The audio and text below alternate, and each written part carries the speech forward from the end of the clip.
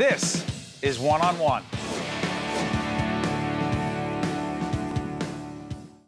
Hi, I'm Steve Adubato. Welcome to the Tisch WNET studio here in Lincoln Center, the heart of Manhattan, New York City. We are pleased to welcome all the way from Washington, D.C., Mr. Hilary O. Shelton, Director of the Washington Bureau and Senior Vice President for Advocacy and Policy for the NAACP. Good to see you, sir. Well, it's great to be with you, and thanks for having me. It's our pleasure. Today, most interesting time maybe ever in our country, and well, I shouldn't say that, given the civil rights movement, everything connected to it. I often think about race relations today, and in my sense, thinking we're further apart than ever. Am I wrong? Yes. I think the problem we're having now is as you talked about the 60s and how tough things were coming through the civil rights era and so forth, we thought we'd move past a lot of these things. And what we found out is that many of them were just kind of germinating on the ground. And sadly and unfortunately, we're at a time when the dog whistle is saying to too many people that it's all right to hold these prejudicial and racial feelings. It's all right to even say them. A lot of them are keeping them to themselves. We wrote this off as much of a fringe. We can't say that as much as we're seeing what's going on, and sadly. I wouldn't say things are getting worse. I say it's oftentimes before we can solve these problems, they have to kind of show their ugly faces, and we have to address them head on. My fear, again, a lot of fears you notice, is that we're having a hard time even talking to each other as opposed to talking past each other. And I want to be positive here, so help me. Where do you see a positive conversation about race taking place, other than what we do here all the time here on public television? Go ahead. No, well, first, you guys do a wonderful job on public television, and we're grateful for that. You're willing to ask the hard questions and have the conversations. More of America needs to do that. But as I look around the country, I see communities that are willing to do it, to take on the conversation, to raise the issue from various racial and ethnic minority perspectives and majority perspectives as well.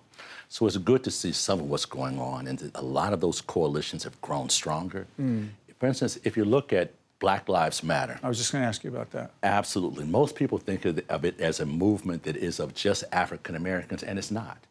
If you watch your television monitors and you see whenever there's a demonstration, they are some of the most diverse demonstrations you've ever seen. Racial and ethnic minorities and others, from all people of different orientations and points of orientation that have come together because they're taking on the issues now more than ever. I'd argue that social media has it helped or hurt? Has helped quite a bit, because it also is an issue of perspective. If you go, we still have rather polarized communities. Absolutely. Racial and ethnic minorities have a tendency to live in communities that are very much those racial and ethnic minority groups, and white Americans as well. Whatever the similarities are, we kind of move into communities that we see people most like ourselves.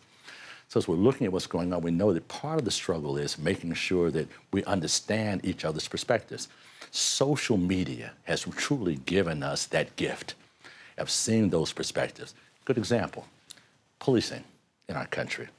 We've seen so many cases of unarmed African-American men and women actually finding themselves being gunned down by rogue police officers in many cases. And I'd also want to go on record saying most police officers are quite the vast majority. The vast majority. We have a few bad apples, and those we have to address, and they make the wrong decisions. You have a bad apple with a gun and a badge. That's just a bad apple. It's exactly right. It's a well-armed bad apple, and that becomes extremely problematic, as we saw in the Michael Brown case and other cases across the country. But with that, we know that in some communities, the relationship is quite different. In some communities, he's officer-friendly. In other communities, he's the officer that is part of an occupying force. So perspective becomes important, too. The experiences in our community have had a tendency not to be understood because it's not consistent with their experiences. So if I told you that officer-friendly, whenever he stops me, slaps me up against the wall, treats me very badly, calls me names and so forth, you say that is not consistent with my experiences. And that would be an honest answer. So it's hard to come and to engage ourselves together when you have that problem. What I'm curious also about is this. The Black Lives Matter movement, we've interviewed so many people and tried to understand the movement and feature some of those folks. Some of those rallies, and right here in the New York area, you've had some. You were talking about cops, a few bad apples. You've had some in the Black Lives Matter movement during rallies yelling in a rally, in a march, that they advocate directly violence and potentially the killing of police officers. And so How is that dealt with? Because there are some disproportionately white who say, see? Exactly. See? Exactly. And you say? Well, look, I'll add that what happened in Houston. As a matter of fact, you had a very non-violent Black Lives Matter march. Right. And one guy on the fringes decided that he would bring out his entire arsenal and decided to start killing a police officer. It's outrageous. But that person's inconsistent. And one of the things I really appreciated about Houston, as I would here as well, the Black Lives Matter organizing force held a press conference the next day and clarified that this is not what we stand for. We've had problems in many marches and demonstrations with those that would come in and instigate. Dr. King had to deal with that as well. Absolutely. And at the NAACP, we too. And we've had to work very hard to make sure we have marshals in place and others to make sure the message is clear. When those things happen, you obfuscate the message, and that creates other problems. The reason you held the march in the first place was to get a message across. When someone engages themselves along those lines, bringing violence and destruction and other things, it actually creates a bigger problem in getting that message. Let me ask you this. When the issue of race is talked about out of the White House, the Trump White House, President Donald Trump's White House, there was a quote, something he came up with, it ruminates in my mind. I am the quote, least racist person you know. I know you remember exactly where you were when you heard it. Oh, yeah. You thought what? I thought that he probably doesn't truly understand the definition of racism. That he feels that way, as many others have in the past. If you go way back to the George Wallaces of the world and others, you'll find that they didn't think of themselves as being racist, but their policies were. Most people don't define racism with that power dynamic. Here you have arguably the most powerful man in the United States of America, and some would say throughout the world. Right. That very well has the power to do what he wants to. If you come with that with prejudicial perspectives or a lack of a clear understanding of race relations and other issues in our country, then what you'll end up with is racist policies. What you'll end up with is being the person that is actually implementing racist issues and otherwise. So when he says that, what I see is someone that hasn't truly come to understand what the issues are or what is needed of the community. So go all the way back. He was not president. But when Donald Trump was taking out full-page ads here in the New York area, in the tabloids and newspapers, calling for the death sentence for the Central Park Five, when in fact later on with DNA evidence, those young men were... They were innocent. They didn't do it. Do you think in any way the president thinks, you know what, there was a degree of prejudice and or racism involved in my doing that, and I need to atone for it? Do you think there's any sense of that? It should be that way. We haven't seen that with this president.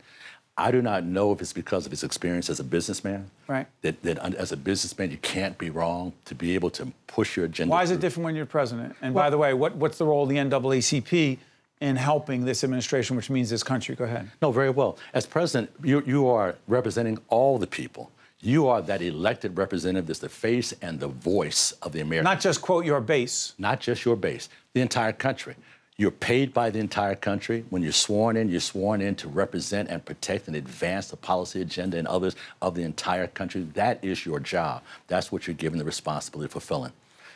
If he's locked into that base where he feels like in business negotiations, you're negotiating for one entity. And that's what he spent his entire life doing. Well, how's the NAACP, how have you engaged him? Absolutely. We've made sure that we've gotten the message across that he's wrong on some of these You ever issues. sit across from him? Not yet, no.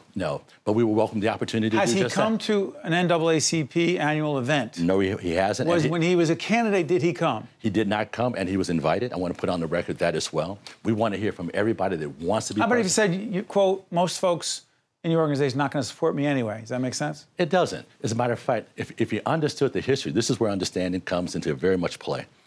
African Americans were overwhelmingly Republican when they came out of slavery. Tell folks when that changed. Absolutely. It changed during the Southern movements. That's right. As a matter of fact, of the Southern strategy to be able to pull more of the right-wing racists that felt like they couldn't go home after the civil rights plank of the 1964 Democratic Convention was passed. Right. They felt they couldn't go back home and support these newfangled policies that said that all of us are equal and that very well you shouldn't be able to discriminate against anyone. That's what that civil rights plan did in shorthand.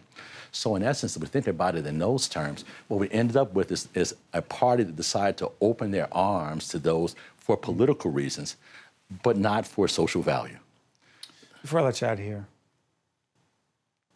I don't want to ask a big picture question, but how confident and hopeful are you that a meaningful dialogue can take place, not just to understand the plight of those who are African American in this country, but also for those who are African American to understand some of the frustration that those who are not African American have about a whole range of issues, be it affirmative action quotas or at least their interpretation of it, their frustration economically. Can we do that without, hey, listen, I've suffered more than you, and the finger pointing? Do you believe we can do that? I believe we can, because it's really all about understanding the different perspectives that are part of this country. We are arguably the most diverse nation on the face of the earth. Our people come from all over the world, bringing including Africa. Absolutely. Including Haiti. Including Haiti, including other places that he used a very derogatory term to describe, and that's sad, again, that he's locked into that perspective. But I don't think he has the people around him to help him understand what's really going on. Omarosa wasn't getting it done? Well, she wasn't, and Omarosa's a friend of mine. So very well, she is someone that was part of that movement that we've talked to on a regular basis, and the problems were very much there. I believe she tried. But the other powers that were moving, and of course, almost a laser beam interest in getting reelected has actually set aside many of these opportunities. What's that last question for the solar equity initiative? Give me 30 seconds on that. Well, we've got to make sure that we include greater diversity among that initiative. What we found out with the research is that the diversity is not there of those who are involved with these programs, and in essence, it's been a challenge for the movement of solar and other renewable energies. We've got to make sure we recognize where people are, what their real needs are, and very well how they can benefit from it, and how we can be more direct about recruiting people into a movement rather than seeing that we've fallen short in our diversity. Mr. Hilary Shelton is director of Washington Bureau and senior vice president for advocacy and policy at an extraordinary organization that is as relevant today as ever, the NAACP. What year? Did it create it? 1909. 1909. And we just had a birthday 2 days ago. Did, in fact, Thurgood Marshall argue the case, Brown versus Board of Education, obviously as an attorney for the NAACP? Technically, he was with the NAACP Legal Defense Fund at the time he argued the case, but it was our general counsel. But you have to look at that team of lawyers that he brought with him that were as diverse as America again. And then became a historic figure on the Supreme Court. Thank you so much, Mr. Shelton. One-on-One with Steve Adubato has been a production of the Caucus Educational Corporation, celebrating over 25 years of broadcast excellence. Funding for this edition of One-on-One with Steve Adubato has been provided by the Northward Center, Georgian Court University, NJM Insurance Group, the Fidelco Group, the Healthcare Foundation of New Jersey, Fedway Associates, and by Johnson & Johnson. Transportation provided by Airbrook Limousine, serving the metropolitan New York, New Jersey area.